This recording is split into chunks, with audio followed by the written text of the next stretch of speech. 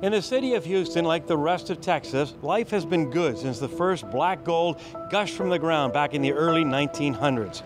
So it might seem like an odd place to stage an event whose sole purpose is to find ways of cutting back on our oil and gas consumption, right?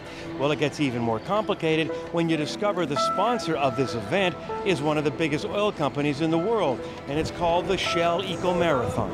University and high school students have come here from 5 countries, having designed and built their own vehicles with one purpose in mind: to see who can go the furthest on less energy. Would you believe 3,500 miles on 1 gallon of gasoline? And that's just a start. Heck, you'd never be stopping at a gas station.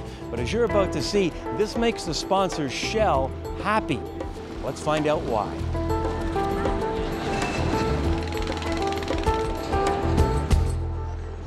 We have 125 student teams from 5 different countries from the Americas, and it's over 1,100 students here trying to build the world's most fuel-efficient car. They can choose from 5 different energies, from gasoline and diesel over a biofuel like ethanol and GTL, to a battery electric and hydrogen fuel cell. And also they can choose whether they want to build a prototype car, which is very, very efficient and can achieve up to 3,000 miles to the gallon, or they built an urban concept car, a car that is more realistic for road use and that you and I may be driving in a decade or 2.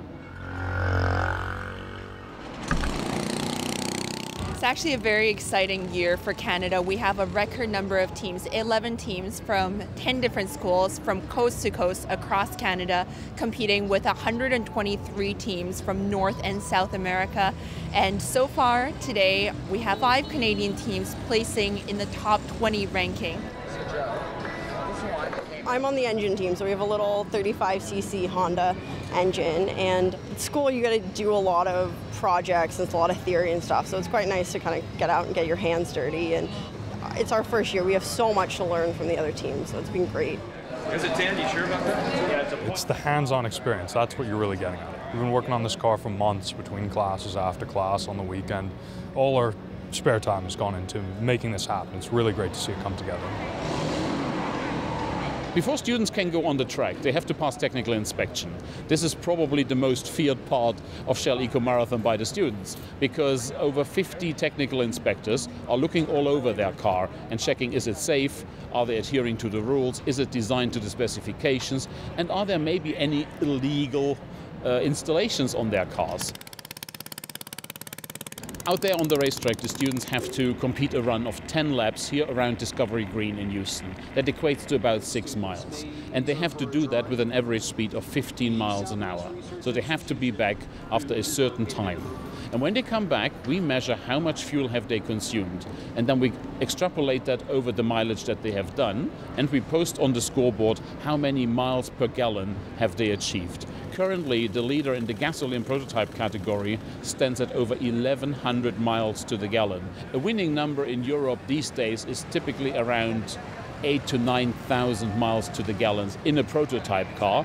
And in an urban concept car, 600, 700, 800 miles to the gallon, a car that is more like to what we will see in road transport in the future. 8,000 miles on 1 gallon of gasoline. Heck, you'd be going to the gas station once a year, yet Shell, the sponsor, their business is to sell you gasoline. Is this a contradiction? I don't think a contradiction. I think this is rather obvious. As an energy company, we're interested in bringing energy to the people. And if we want to do this in 2050 and beyond, we have to figure out ways how we can still fuel the mobility and the mobility of the future. And that will need more different energy sources, and it needs us all to increase the efficiency of the energy sources that we are using so that more people can become mobile.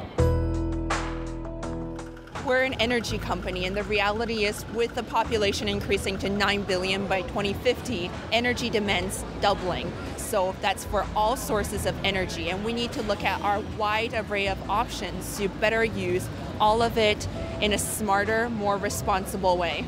When you walk through the paddock and you see thousands and thousands of students every year working towards this one big goal, finding solutions for future mobility, I am so impressed and I'm so heartened by that feeling. And by this, what I see there are so many young minds who are creative, who are visionary, and who are determined. And I think we are seeing here the engineers of the future who will be building you and my car in 10 or 20 years' time.